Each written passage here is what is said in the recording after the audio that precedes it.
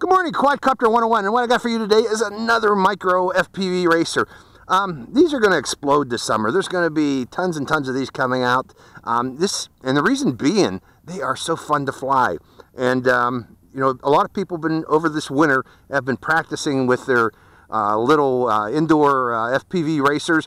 But now comes the explosion of the outdoor ones, and we're starting to see that. What I'm meaning is we're seeing a lot of these little micro FPVs coming out with both brushless motors and the even cheaper ones coming out with brush motors, but large brush motors for the size of these quadcopters. These are 8520s on this particular one here.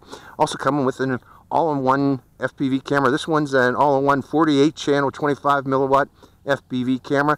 They're coming out with F3 EVO flight control boards. You know, we're seeing good flight control boards on these little racers, configurable, of course. And this one particular one is the GoolRC 90. Let's see, hold on, let me get my cheat sheet, folks. Make sure I got that right. GoolRC G90. This one in particular is a very inexpensive micro FPV racer with an F3 EVO flight control board, flash to clean flight 1.13.0. Being inexpensive, you know, if you tried to build this on your own, it probably would actually cost about the same as you're paying for this one, the price of it. I ain't going to list the current price now because that will change with time. But currently, the price that this is going for at this date is approximately the same as if you would bought all these components, you know, the frame, the carbon fiber frame, the receiver, which is in this case a Frsky. It's only available in Frsky receiver. And the F3 flight control board and the motors, and then the time you spent wiring it together, you know, you might as well just buy this one. Now, that being said, I don't know if the actual designers of this have actually flown it or not. We see that a lot with a lot of these cheaper FPV flyers, that you need to actually configure the PIDs. It doesn't look like they actually fly these. But we'll see with this one today. Taking a quick look at the PIDs on this one at home, they seemed a little bit high. We'll see if that's the case. If I see a lot of wobbling in that, we will further refine those PIDs. So keep that in mind, folks. You know, they're inexpensive, but there is a possibility that you will need to go in and modify those PIDs. That also being said, you know, just go to RC groups and see what the other people have modified their particular quadcopter with, and it's not that hard to do is what I'm trying to say. Let's see, what else do I need to say? It comes with a little common 600 milliamp hour common 600 milliamp hour 3.7 volt battery that you commonly see on CMX5Cs, which means you will be able to find plenty of these batteries to keep you flying. So that's it. Let's go for a flight of the GoolRC G90 and see how it performs. Okay, we're ready to go here. One thing I forgot to mention, I don't know if I remembered to mention, is this particular quadcopter, the GoolRC G90, is only available in Frsky version. It's not available in DSM-2 or FlySky, which I find kind of unusual, but you are going to need a Frsky compatible transmitters like this Tyrannus here. So hope you enjoy this flight. Let's go for it here. So got my goggles on and selecting acro, and we are armed. Let's go to the sky and see how it performs. Let me adjust these goggles a bit too. There we go. Here we go.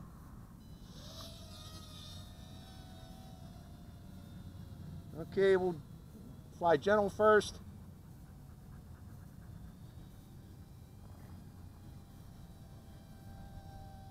And let's try a right turn. Actually, not too bad. I was surprised. Those PIDs seemed a little high to me, but it's not too bad at all. Let's try one between the trees. Coming up here. Got good reception on the quadcopter. Okay, this is my first flight with it, folks. It's actually not a bad little quadcopter for 49 bucks. Okay, let's go up a little higher and see how it feels in terms of... Okay, I don't know about it doing rolls. It doesn't feel... might have to adjust the PIDs to do rolls, but we'll try it again. No, it's a little bit slow, so it's a little bit sluggish in terms of performance for rolls. I'm not going to even try it, folks. But for just flying around right now, it's okay. So yeah, it does need a little bit of refinement here to make it a little more snappy. It's kind of gentle flyer right now, but maybe that's what it's intended to be for the price here. You start out with a gentle flyer to practice FPV flying. This would be a good one though.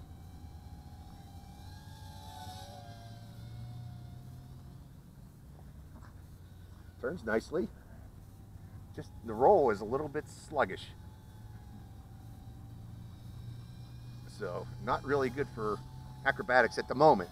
But again, that can be adjusted by going into the PIDs. Let's go down between the trees here. Seem to get a good flight time out of it with that 500 milliamp hour battery on the little brushless motors. Nice flyer. Let's go around the barrels here. Let's take it up real high. I gotta try at least one roll. Oh, I take it back. I can do them. I did 1.5 roll there. Oops. Oh. Yeah, my honey's gonna go get that for me. We'll see how it is, if it's crash worthy. Okay, I got it armed. Yeah, it's armed. I'm in acro. Let's see how it performs again. We're going for high speed flying this time with the camera up.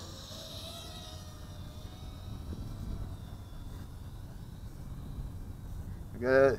Now, those 8520 motors, they're good, but you got to be careful with them because I went into the ground there. Give it a little more throttle. Tried to balance coming in low and close to us at the same time here with high speed. So, hey, the range on this camera is very good. I got to give you that. I'm able to go out pretty darn far here around us. So it's a good transmitter on that camera. Even though for 25 milliwatts here, I'm going out about 80 meters with no breaking up at all. Oh, there we go. I got a little break up that time.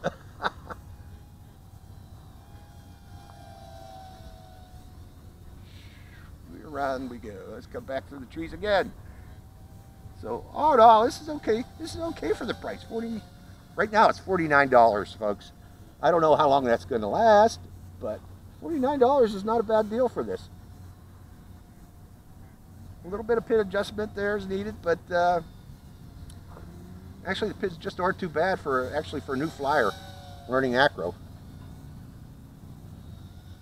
It could be a little more snappier, like I said there. But I kind of like this one. Again, especially for the price, what you're getting. One thing I didn't like, though, I got to say that right now. Let's go over the trees.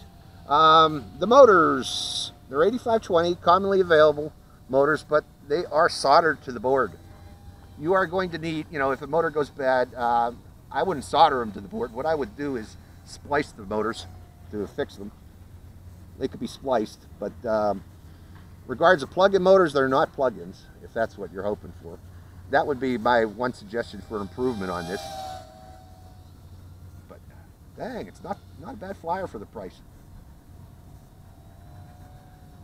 Okay, there is no buzzer on this to alert me when the battery's getting low. Right now it feels good. It's not getting sluggish, but I don't want to destroy my battery, is what I'm saying, folks. So I think that's enough to demonstrate what this can do. We'll bring it down and we'll try. I'm going to try to land it in acro mode this time on my pad.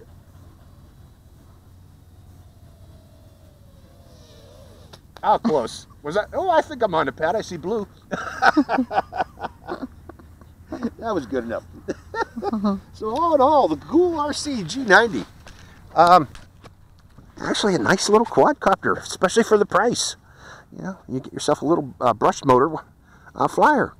So it actually flew very nicely. So I hope you enjoyed this flight. This is Quadcopter 101, signing out.